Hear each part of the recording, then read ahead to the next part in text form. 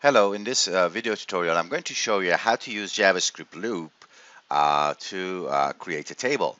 Let's look at the table tag and table structure first.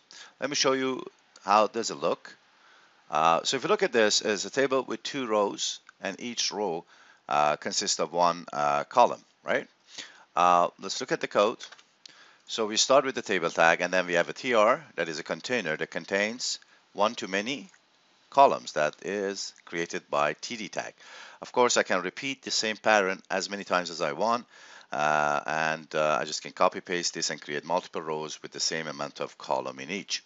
So our goal is to create the same thing using JavaScript. Let's go ahead and start our JavaScript first. Well, in order to create this easier, we require two loops, right? So the very first thing is I will create a variable, call it table, which uh, make it initialize it to an empty string. The very first loop is going to be the one that actually creates the tr only. So it open and close tr in the very first loop. So let's go ahead and create this. I'll call it equals 0, and I'll call it r equals 0, and then r is less than rows, and r plus plus, right? So of course I have to create a variable called rows, which contains the number of rows that I want. In this case is 2, right? So right here, what I would do is I will go ahead and append the tr tag to the table, and I will close this as well, right? So open and close tr. As we know, the td has to go between the tr open and close, right? So I go between these two, and I simply start my second loop. So in this case, I will go var c is equal 0, and c is less than columns, and c plus plus, right? So this is the second loop. Of course, I'm going to create the columns variable as well, which holds 3 because I have 3 columns here, right?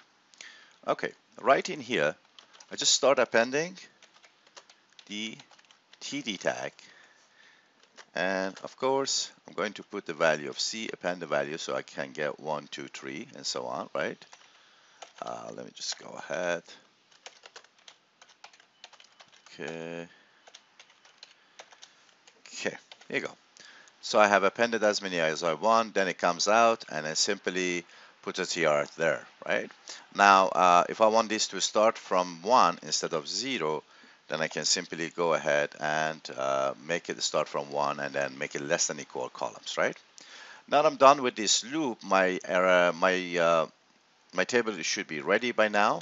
So I can simply go ahead and print it anywhere I want, right?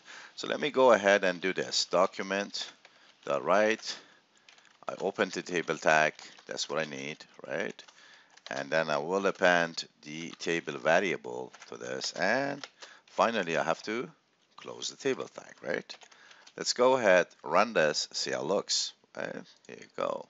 So I just refresh the page, this is what I get, right? Of course, if I go here and I put border equal 1, I should get the border as well. Same thing. This is the static version, and this is a dynamic version. So I can simply go ahead, add this one to 4 and 5 if I need, or 10. Doesn't really matter. It just dynamically create the table for me. I hope you enjoyed this video, and thank you for watching.